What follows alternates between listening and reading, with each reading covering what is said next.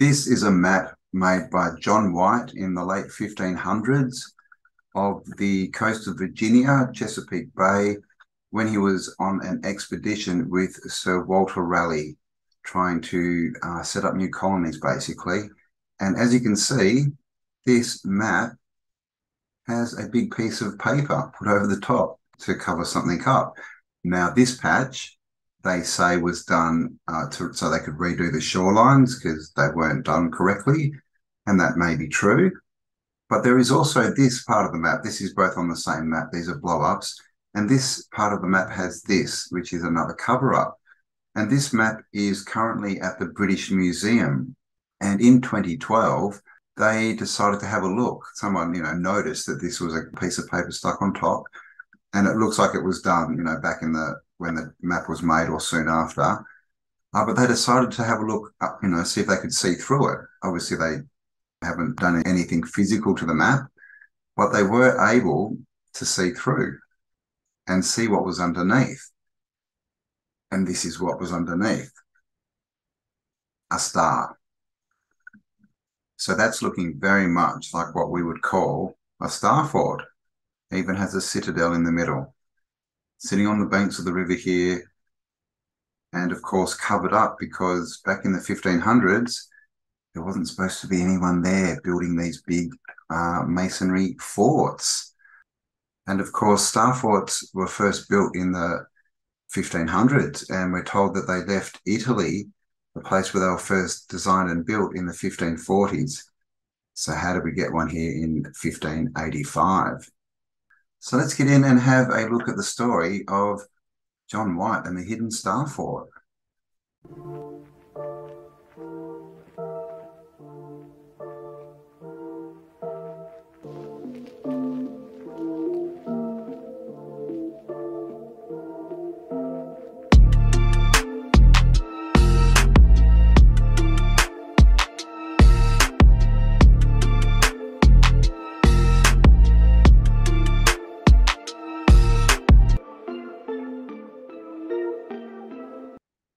Okay, so this is another portion of the map drawn by John White. As you can see, map John White, circa 1585, the camp of the Englishmen on St. John's Island at St. Walter Raleigh's, Virginia, drawn by John White.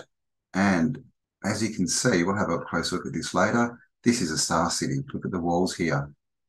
Okay, very reminiscent of what we see in all these old world maps, through Europe and all these places that really should have no connection with the Americas in the 1500s. And as I said, this map is kept at the British Museum, and it was back in 2012, May the 3rd, 2012, they made an announcement. It says, library archaeologists and scholars from the First Colony Foundation and the British Museum will discuss recently discovered new information previously hidden within the map and possible implications for understanding the eventual fate of Raleigh's lost colonists. So this is talking about when Sir Walter Raleigh went across to the New World, to the USA. John White travelled with him as the cartographer and the artist. And basically they set up a colony, but then everyone disappeared. They never heard from them again. They left them there. Historians are looking. They're always trying to find out what happened to this lost colony. And so that's what they're wrapping this around, this story of the lost colony, so they can steer away from the fact that there's a hidden star fort on that map. And it says, the Virginia Pars map was produced from explorations conducted by members of Sir Walter Raleigh's Roanoke, I think that's right, colony of 1584 to 1590. The remarkably accurate map depicts the coastal area from Chesapeake Bay to Cape Lookout, including the location of many Native American villages visited by the colonists. However, until now, the map provided little information about the location of his planned city of Raleigh or Raleigh. So Walter Raleigh was out there trying to set up, a city named after himself, right? As they do. It does say here under official announcement, portions of a unique late 16th century map in the British Museum, which documents voyages to North America for Sir Walter Raleigh, have recently been examined and reveal hitherto unseen lines and symbols that have been hidden for centuries. using a variety of non-contact scientific methods carefully chosen to be safe to use with early paper. Researchers at the British Museum in London are peering at it and through two small patches of paper applied to an Elizabethan map of parts of modern eastern North Carolina and Tidewater, Virginia. The first patch, number 1 at the southern end of the map, appears to have been applied primarily to allow the artist to alter the coastline. But the second patch, or number 2, offers even more exciting finds. It appears to cover a large fort symbol in bright red and bright blue, and has a very faint, just barely visible to the naked eye, but much smaller version of a similar shape on the top. There is also a red circle under the patch that may represent an Indian town. The map is part of a larger set of watercolours that gave England and Europe its first accurate views of the New World and North America, drawn by John Wyatt. So there you go. That's the announcement from the British Museum about this map. Okay, so here we have a bit of the map, and this we can see this bit here. This is the map before they were looking through and could see the fort underneath. I mean, you can almost kind of see a little bit of it, but that's the cover-up on the map. And it was there since the 1500s, right? And it took to 2012 for someone to notice it, which is always good. And this is what's under the map, under the little patch. They just ripped it off, right? Just ripped a bit of paper off and glued it on the top. And as we can see, this is the Star Fort. Got red inside that looks like, the citadel. Here's the dot that he was talking about, could be an Indian village. And I'm not sure where the star on top of it. He said there was another star shape on top of it somewhere. But I mean, definitely looking, very star shaped, and they called it a fort. So they know what it is.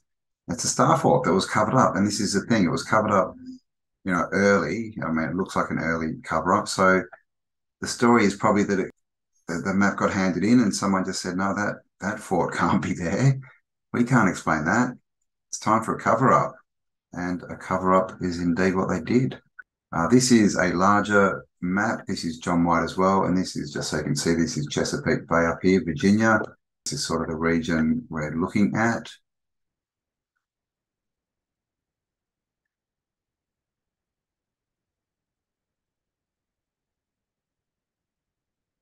And this is the part of the map that they covered up and said it was to alter the coastline. Now, I haven't seen any pictures. I mean, no doubt they've looked under this, but they haven't showed us what's under. So, we'll just have to take their word that it's not full of Star Forts, right? We don't know. And how many other old maps has this happened on? Or, things have just been erased off. We just don't know. This is an old map, Virginia and Florida. So as you can see, these are what the natives look like, holding a big scepter, a nice, hat, crown thing on. They're not wearing a lot, but it's probably because it's warm. But they look, like they've got some fineries. And up here, this is the region, and you can see there's Indian native settlements everywhere. So clearly they've just gone in, they've found some settlements, they've found some old world forts and things, no doubt cities, and probably tried to take them over and lost. And that's what the lost colony is, right? These people they're trying to find. Again, Chesapeake Bay. I'm not sure what's going on here. It looks like they've tried to rub out someone's symbol. Look at that. All the way out there. I mean, this map's dodgy as, man. Dodgy as. And here's a bigger portion. So you can see this is the first patch, number 1 down here. They say that was just to get the coastlines correct.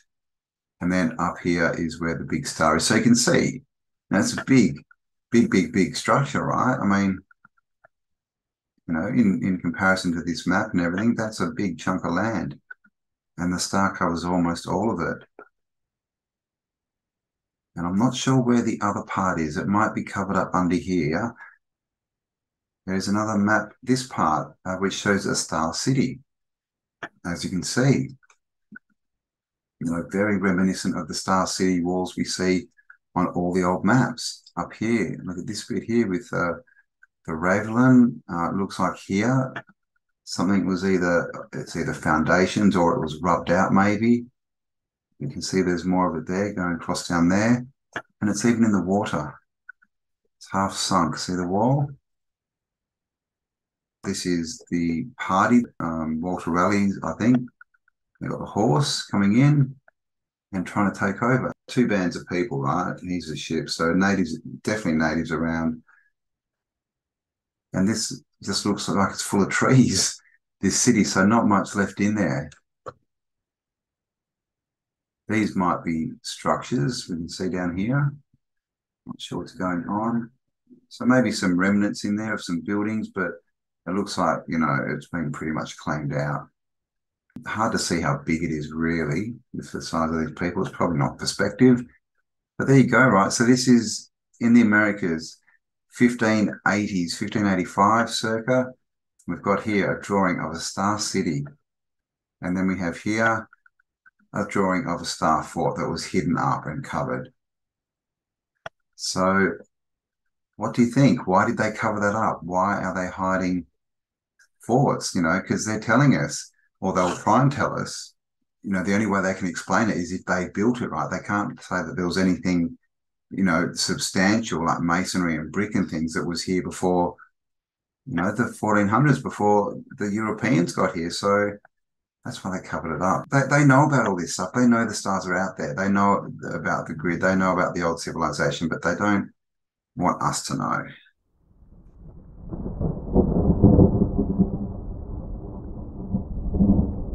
Okay, so here we are on Google Earth. Now, this is the region that we were looking at in the map, the Chesapeake Bay area. This is Chesapeake Bay here. And first of all, you can see straight off, we've got some old world star action. So we have Fort Monroe, Hampton, Virginia. And as you can see, a nice star with a moat, fully intact. Looking like it's on a man-made island, maybe. Across the water here, we have some more old world action. You can see this is an old, what we would call a satellite from a star city. And then we have this area across, which I don't know what's going on here. You know, this is probably a sea wall of some kind, but you know, pretty interesting, you know, shoreline here, right? The cutouts and that just looks pretty familiar, but definitely, you know, that's a definite star, right? So this is just at the entrance of Chesapeake Bay. Now, when I was trying to trace this map, it was a bit hard to find the right sort of where exactly they were talking about. So it looks like it was up here, but the river doesn't seem to branch properly like it does in the map. But if we do come in here, you'll see the remains of a fort here, Star Fort. It's got the bottom half by the looks of it, a bit more under the ground that's been buried. Just spin that around a bit so you can see it. There you go. Little Star Fort. You can see this ravelin is buried, and looks like there was even more under the ground there. This is the region that they were in. I'm not sure if this is exactly where they were. They were looking at a four-pointed star. Down here, we have another citadel, maybe. The Pentagon, right? And of course, on many old maps, you know, this is Washington. On many old maps, Washington is called Norumbega. And then not far away, we have possibly the best star fort in the USA. Fort McHenry here. Again, you know, they're all the same, out close to the water. Looks like there's more of it underground that's been buried. Just sitting there, which means across, you know, of course, we always go across the water to see what's on the other side, and we find a big car park and mining and strange angles, bits of water, you know, inside the land, remnants of moats or not, we don't know, but you know, there's a few funny looking angles here, right? Who knows? But the point is, this is the area that this map was. So this is Chesapeake Bay here. There we go, up the right way. So this is where they came in. We've got star forts here. They came up these rivers as far as I can tell, and there's all star forts up here. So I'd say they came up close to Washington, and there's probably remains all along these coasts.